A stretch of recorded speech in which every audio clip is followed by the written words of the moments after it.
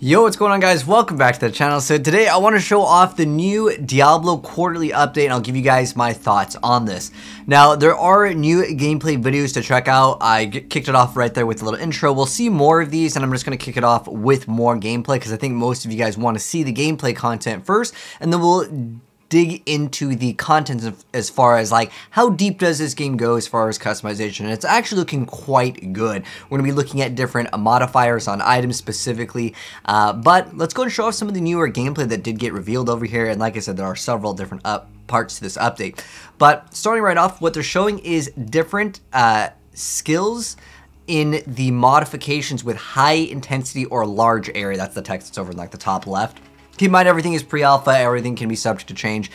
We are also listening to Path of Exile as well as Diablo soundtrack in the background. I'll throw in some of the audio here so you guys can kind of hear the other audio. What's really cool with this, to make it really feel like a next-gen game, you can see all of the different like shrubs, like the little grass moving in the gameplay when you're seeing some of the skills react to it. But it's just showing some of the same skills again and again, but it's showing with the amount of intensity, so maybe like basically extra area of effect or things that can modify some of these as maybe things that we'll get as a progression or in items, which is going to be kind of cool. We're also looking at ice armor. This is a skill that I don't believe we've actually seen before. Technically in Diablo 2 we kind of had variants of like, you know, chilling armor and stuff like that. But for Diablo 4, some of these may be new skills that we are going to be checking out, or they might be modifying existing skills. So this is like Earth Spike, where something comes out of the ground. Cool stuff indeed. I'm not going to play every single video in its full entirety. I'm just going to give you guys kind of just a bite-sized variant of it. But I will link it down below for the entire like blog post in case any of you guys do want to read every single thing, but I think a lot of you guys just wanted to see the new items as well as some of the new gameplay. So let's go ahead and kick it off with the new magic items, which actually have skill rank. And this is actually really cool. I'm not going to read every single piece of text on screen. I'm just going to condense into like hopefully about 10-15 minutes here because there's a lot of stuff to uncover. So basically they state that like they want people to be able to mess around with like new skills. Like in Diablo 2, if you want to get a new skill, you have to put that hard skill point into it. And if you, let's say, change your mind on it later down the line, you're just kind of stuck with it, right? Unless you do a respec. What they're offering is basically the modifiers on items over here. They are going to actually be able to have plus ranks to X skill, like you would have in Diablo 4. Now, depending on your class, this could be really, really big, because one thing I really like with Diablo 2, and I hope this carries over, that you can get skills like, you know, you had Heart of the Oak, you had other, or was it Call to Arms, you could actually run skills from other classes, and I hope this makes a return. Curious to know what you guys think about this, or do you guys think it should only be for that specific class? Now, looking into the itemization, we also see there's a magic two-handed axe. So how the magic items work is it will have two modifiers, but the modifiers will be much larger, as in like the effectiveness of the numbers will be a lot higher. So apparently blues may be viable. Definitely yellows will be viable, and we'll get into that in a minute here. But you can see that there's a slashing damage, so I'm wondering if that's going to be some sort of like damage archetype. Like maybe you might have like elemental, you might have like fire, ice, you might have slashing, piercing, a blunt weapon, like more like a hammer base would be like a blunt weapon. I'm not sure if this is going to really matter, but that's something that I did notice over here. But then also, previously level 40 was the highest. This is something that is different now. You can see there's level 44. They mentioned level 50, so level 50 may be max level in the game because they talk about what's called Paragon, which is going to be some new form of endgame content. So there is a cultist. Now this is something completely new and different. I like this. It lets you extract a legendary power from a legendary item, converting it into a essence while destroying the item in the process. And they basically explain it via pictures here, and I'm going to use this little example because it's much better than reading every single piece of text. So you have this pent-up axe. It's a legendary and it's a slashing. The thing that's important is this orange text. So it says Fury skills, which is Barbarian's form of resource. Skills deal 4% more damage for every second you haven't used a Fury skill, up to 24%. So it starts ramping up, kind of like the Fan of Knives build. And so it's going to do more damage. You can destroy it to gain the essence as a consumable that you're going to be able to put onto another item. But what's interesting with this, it doesn't just have to be on your like weapons. It doesn't have to be just for, let's say, axes. So it takes that power, and you can see it's the exact same thing. All the orange text moved over, and now it says allowed weapon types: one-handed weapon, two-handed weapon, gloves, amulet, ring. But with the two-handed weapon, the power of that gets increased by 66%. So it's going to favor putting it into a certain slot. Now, I'm not sure if it rolls on like which one of the allowed types rolls to be like a better number, or if it's specifically like this one is always going to be good for, let's say, 200 weapons and an amulet. I don't know that for sure. Again, this is just something that I have noticed over here. So I think that'll be interesting. I like more complexity to a game than less, pretty much is what it comes down to. And this could mean that like if the game happens to have some sort of like auction house or something, maybe getting an item that rolls on a very specific allowed item type could be worth more or less depending on what it rolls. And I like that idea. It's kind of cool. They did the same thing with this amulet here, but now what they're doing is they're getting that essence of the legendary that they destroyed, and they're actually putting it on something else. So you can see there's a rare amulet that has all these things where it has overpower damage, 6% damage while healthy, plus to maximum fury, 11% fury cost reduction. But now we get a bonus of a legendary power that we got with an essence. Whirlwind periodically pulls nearby enemies to you. This is actually very similar to a rune that you can have, I believe, in Diablo 3. There's also like the Butcher Sickle that I believe can pull in enemies. But looking at as far as like the things on the item in terms of like what would make a next-gen action RPG, we see that like there's plus to strength over here, percent extra damage to slowed enemies, which would be like impaired enemies as well. Those are all modifiers that we've seen before. I would really like to see new stuff, and I'm curious to know how you guys feel about this too. Definitely comment down below, because they are looking for feedback, and I think that would be a great way for us to give them feedback that we want more, perhaps, depending on what you guys want. For me, I like when there's more interesting things than just percent extra damage or things that we've seen before in previous Diablo games. So they talk about the hunt for items. They mention bandits are fond of maces, crossbows, and boots, and if you're hunting for a new pair of pants, you'll do well to kill some of the drowned instead. So what they're saying is that there is going to be certain monster or mob types that will have a higher chance to drop than others, which I think is a great idea. I'm curious to know how you guys feel about that, because I know for certain bosses there's a high chance for them to drop things in Diablo 2, but there are other things in action RPGs where like this item can only drop from this boss, and so it gets kind of boring to farm the same boss again and again. So I like the idea that your chances are maybe higher to get this item over here, but once you get it, you can still like go and farm multiple different areas, and I like that idea versus an item only being able to drop for one. So let me know guys' thoughts on that. This is going to be the big change over here, the Paragon board. So they had this really, really cool system. Now, this is just probably a placeholder. I'm sure this is not going to be the final artwork for it. But how it works is you will start on the middle, and you're going to be putting points into the Paragon board. And then certain things will have sockets. You're going to have just like things that will be normal tiles, magic tiles, and rare tiles, and they'll show off exactly what they mean by that. But like I said, you start off in the middle, then once you reach this door, there's going to be another board that you can rotate, and Diablo is looking way complex, and I love it, because I love complexity in action RPGs. I think it makes it a lot more interesting, and it builds that idea of like next-gen mechanics. So basically, they mentioned some of the things, but I think visually it's much easier to see what some of these things can do. So for some of the common ones, we just have like extra to, let's say, a stat. With magic, there's a resistance over here, and I like that it's resistance as a percent versus like in Diablo 3, where you just get like X amount to this resistance versus a percent. And then for the rare, you can see that we have 2 modifiers, so it grants free per kill. That's Barbarian Resource, and it requires 175 strength, 125 willpower, and an 8% increased maximum fury. So relatively still same, but it's going to get a little bit more complex in a moment. Now that with the legendary, while your fury is above 50%, you deal 30% more damage. That technically exists as certain other things that are, again, from Diablo 3. So in terms of getting super excited about that, I'm like, okay, it's not super exciting until you go to the sockets, and you can actually level up these glyphs and sockets. So basically, what we showed off right here, there's a socket, and you're going to be able to put something in the socket, and depending on the things that affect it, would actually be changing. It almost would be something like a jewel, if you guys have played Path of Exile, where like the jewel, let's say, can affect like a small, medium, or large radius, and depending on what you're doing with this, it can definitely have a lot more modifiers. And that's where I'm really interested in the modifications. Let's actually zoom up on this. So you can see just a thing that you can socket in on the Paragon board, which dimension you'll hit at level I believe it said level 50 is where this starts as I was reading it. Let me just type in 50.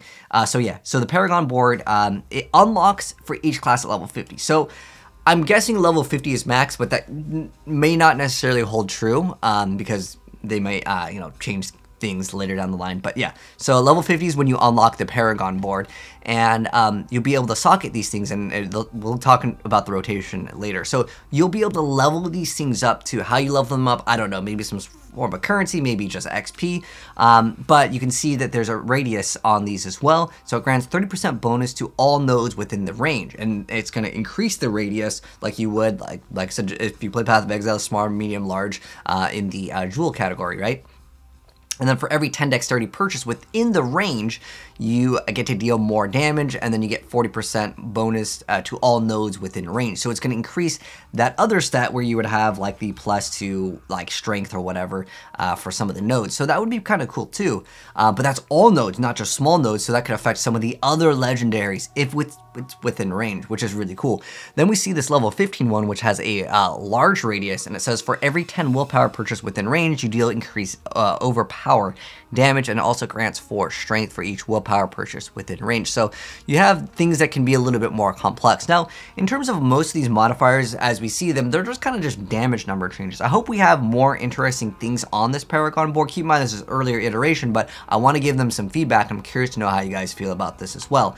Now, like I mentioned before, it gets more complex when you get towards the end where there's like this door that I mentioned before. You're going to be able to select a new Paragon board that you can rotate, and this is the rotation here. So you get to like the little door, and remember, you start off from the center and then you work your way out. Then this board can be rotated so you can kind of choose what you want to get a little bit earlier on. It's a very interesting way that they approach it. It seems like it's going to be very overwhelming for players that maybe feel easily overwhelmed with action RPGs.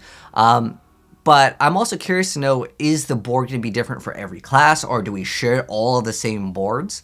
That's going to be something definitely interesting to see as well, because obviously if we look at some of the things like, you know, Legendary Warbringer, this is for Fury, it should be for Barbarian only, but are they just going to replace that Fury with, let's say, mana or other forms of generation of resource? That's what I'm really wondering. So I hope there's a little bit more complexity to that versus just like number changes, which is again, pretty much what we saw.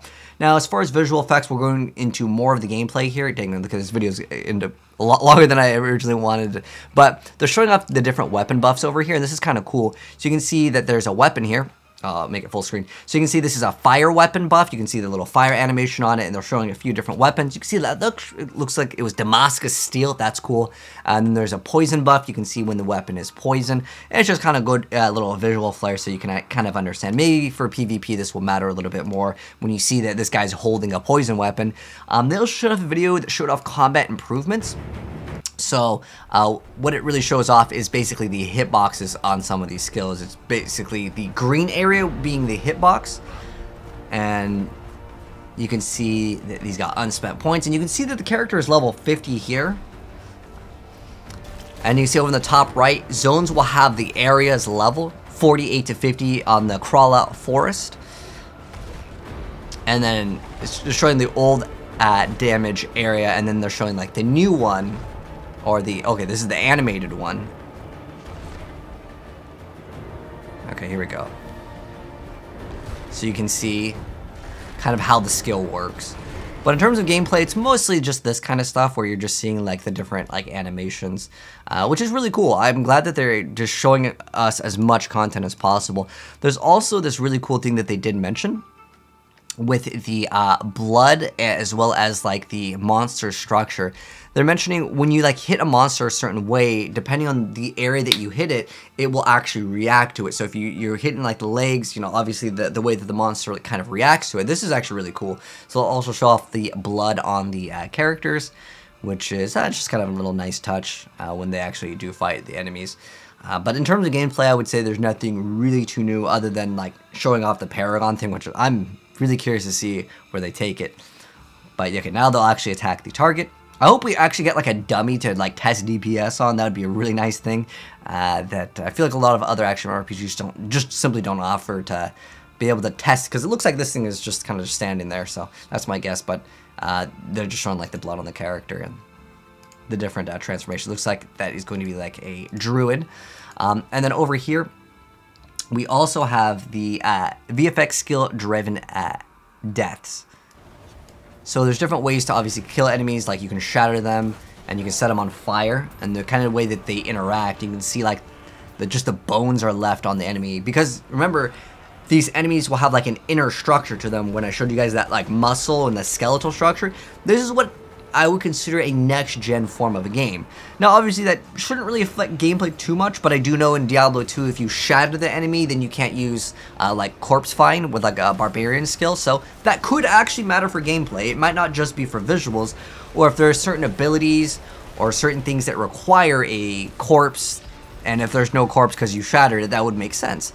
Or if there's like a charred corpse, or like an enemy was killed by fire, maybe there could be some other interaction. Looks like when he dodged, there was like some sort of puddle of some poison. And you can see now the enemy has a little poison icon right underneath him. I'm not sure if this is a legendary or what, but definitely looking pretty good for the new gameplay as well. I'm really excited about it. You can still see that there's potions to actually pick up. I know some people prefer the style of Diablo 3, where you're able to just have a potion that's on a cooldown, or if you guys like Diablo 2 style, where you actually have different potions. I wish we had a completely full row of potions, kind of like how we have it in Path of Exile, so we can modify our potions as well. But that pretty much sums up, for the most part, what I wanted to go over. And they talk about like different improvements, and like I said, I showed you guys most of the visuals here to show off, and the like kind of newer changes and how they've evolved on the gameplay side of things. But they are also showing off different forms of the resource. You can see that there's free shatter, so you can break frozen monsters into pieces with char. You singe the corpses of monsters with lightning. Burn, it scorches the monster's flesh, leaving the remains of a charred skeleton. That looks really cool, but like I said, I'm more interested in seeing how does that actually affect actual gameplay, because like I said, it may have some way of doing that. And then you can see that there's other death types that the barbarian can trigger. So we basically looked at the sorceress one, but you can crush, decapitate, you can cut in half, break lower limbs. That's really cool looking.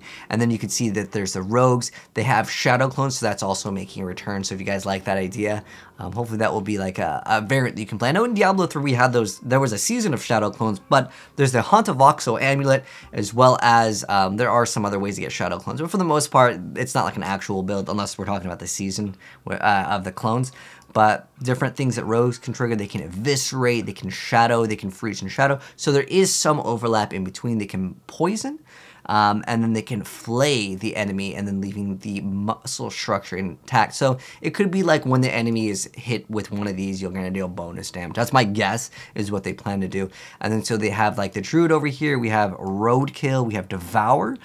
So if they're you know, the corpse is consumed, I'm guessing for maybe like some sort of necromancer class. If they plan to do that, there might not be a body to corpse explode, so that could matter. Like I said, that's the stuff that I'm most interested in, and basically they said that's going to be it. Like I said, I'll link the full thing if you guys want to read it, but I don't want to extend this video out longer than necessary. But here's my thoughts on these changes. Like I said, I like complexity. This is great, but I think that it'd be much cooler. Like, this is the stuff that I like. Whirlwind pulls enemies, but we saw that in Diablo 3.